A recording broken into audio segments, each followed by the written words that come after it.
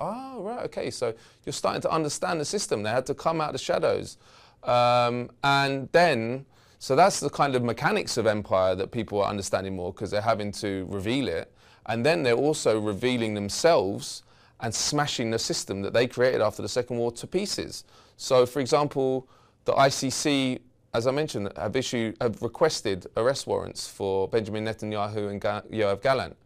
And then the US Congress passed something to punish the ICC for that. And the ICC is an imperial institution anyway. It's part of the settlement that the US was in charge of.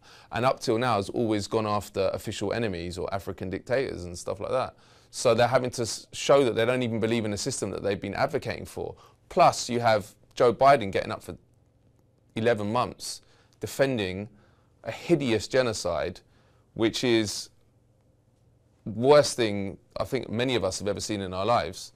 And social media allows people to see what the reality of what's happening, and then they're looking at their TV and seeing Joe Biden defend it all, ventriloquize Israeli propaganda, and they're thinking, whoa, this is the Democrat, this is the guy that I'm being told to vote for because he's the good guy and Trump's the bad guy. And then they're thinking, well, maybe they're part of the same system and there might be some surface differences, but they're defending the same system. I think all these realizations are happening. And Gaza has exposed it like never before because for some reason, which is preposterous, the US president cannot move against this small little colony that the United States has. It's 9 million people, GDP smaller than Sweden.